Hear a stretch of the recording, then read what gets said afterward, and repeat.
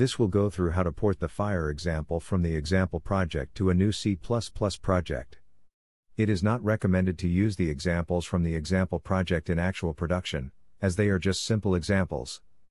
The Fire example, for instance, runs its traces on the game thread and can be quite heavy.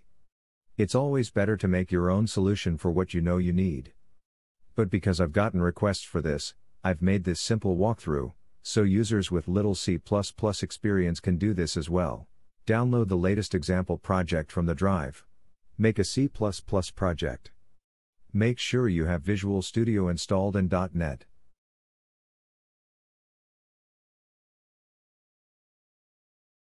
Activate the Runtime Vertex Color Paint and Detection plugin. Make a fire object type, as well as a oil physics surface.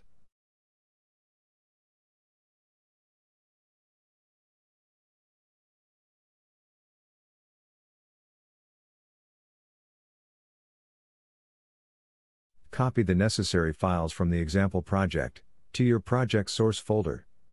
Generate Visual Studio files so the solution is refreshed with the latest.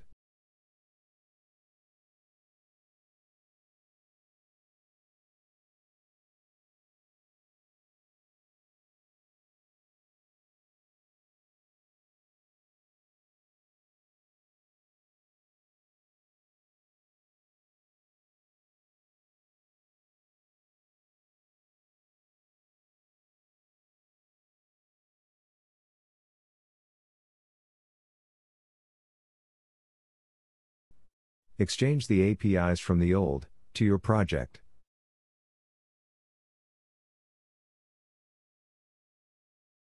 Also add Physics Core and the plugin to the build.cs file. Now compile and open the project. Create a blueprint that inherits from the Fire example class.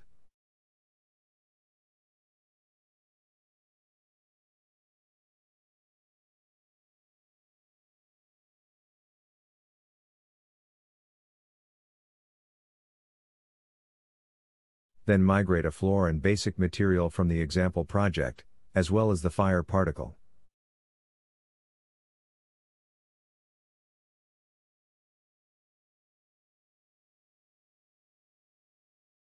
Then copy overall logic from the example project's Fire example blueprint to yours, as well as the components.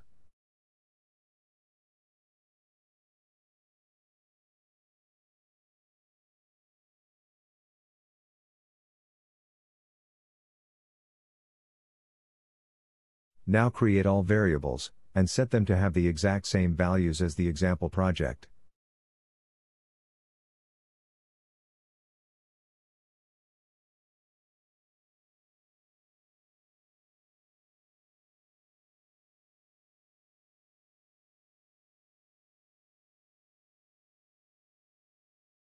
Remove the footprint decal logic as we won't cover that here. Make new bindings.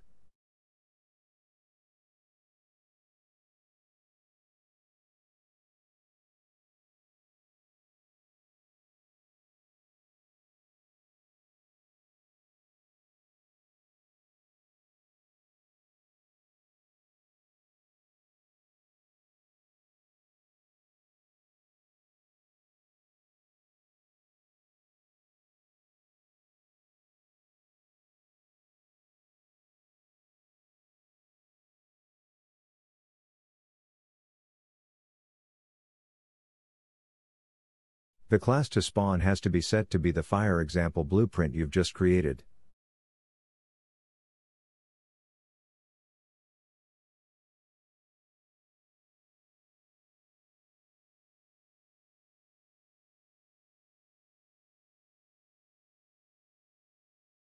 Don't forget to set the collision sphere to be object type Fire. Copy the Vertex Paint material data asset from the plugins content folder into your project.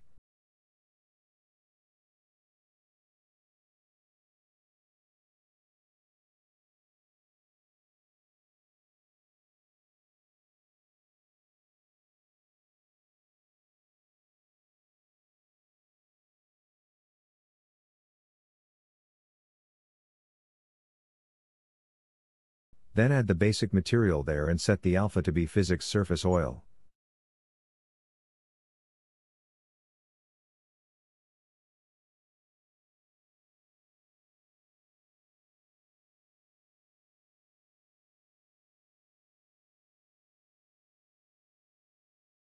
Make sure the mesh is set to be CPU access true, and set it to use that basic material.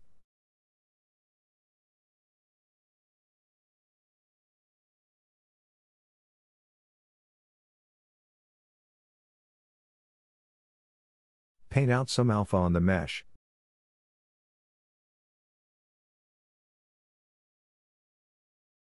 Then set up some simple logic in the level blueprint to trace downward on it, with trace complex set to true.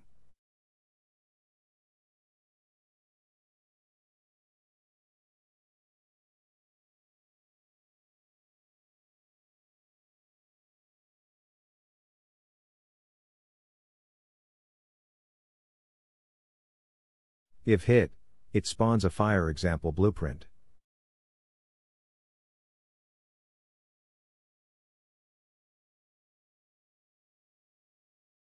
It will then trace and spawn more fires if it detects oil.